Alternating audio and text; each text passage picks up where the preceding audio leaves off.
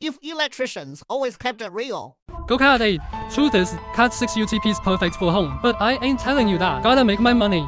On gigabit, Cat6, Cat7, Cat8. Same speed, but Cat8 costs 4 to 5x more. And guess who pockets the extra? Plus, Cat8 shielded ends. Paying to crimp.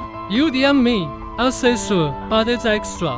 Touching again. Fiber or Ethernet? What's the move? The smart move. Always leave extra cable, so you're ready when your home speeds up better. For me, I'll just tell you. Yeah, fiber to the door is enough, because fiber's fragile. Same conduit as Ethernet. You got cover wide. Snap it easy. If it breaks, why bend to waste my time? Why would I give myself more work? Ethernet jocks in every room. Come on. I'll say, one beefy router covers a 3, that easy.